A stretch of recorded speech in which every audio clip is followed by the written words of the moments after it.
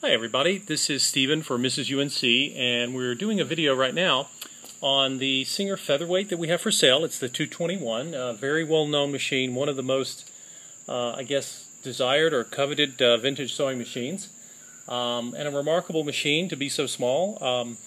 I call it the Swiss watch of vintage sewing machines. It's very popular. This machine has had a number of service items performed on it. In addition to having the old grease removed and having new grease and new oiling, we installed a new belt, and we inspected the brushes on the motor, which are great. We've also put in a new power cord and a new foot controller pedal. So you have a lot of new items here, and of course it does come with the original bobbin case. And we're going to primarily make the video here to show you how she sews. So we'll get started. This is sort of a linen, sort of a light, medium weight linen fabric. And we've got a brand new size 16 Oregon brand needle installed.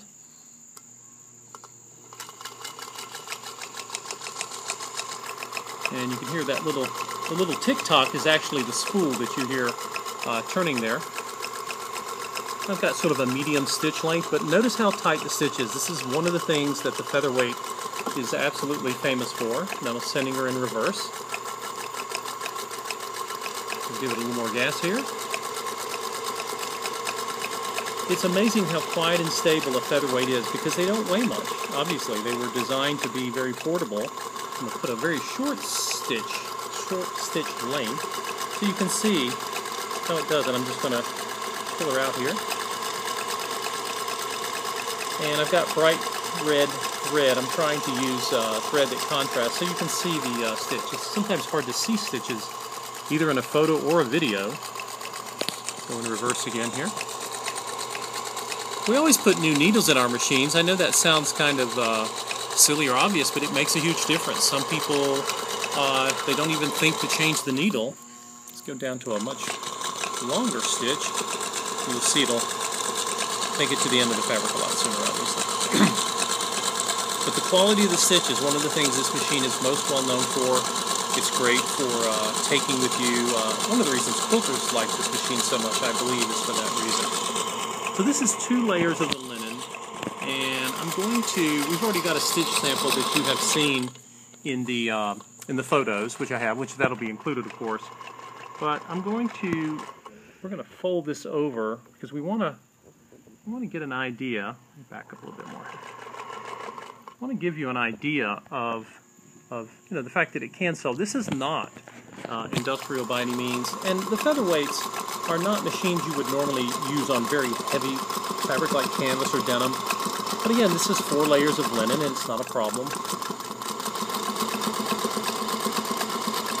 But it's for that fine detail sewing that people do. Quilters do this, other sewers do it. That's where this machine really shines. That's when it's in its element. And we have several attachments. These are all, of course, short shank feet. Several attachments go with it. They're all listed on the auction. We'll do one more fabric. I'm going to do 4 layers. This is a really nice soft bamboo fabric. Again, a cellulose fabric, like cotton, but it almost feels like rayon in some ways. So I'm going to fold that over. So I've got 4 layers,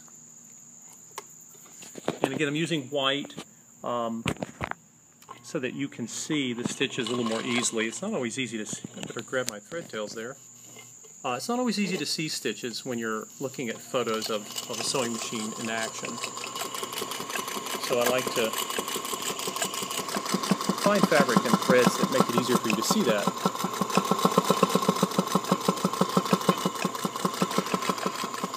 Okay, and then we'll do a U-turn here.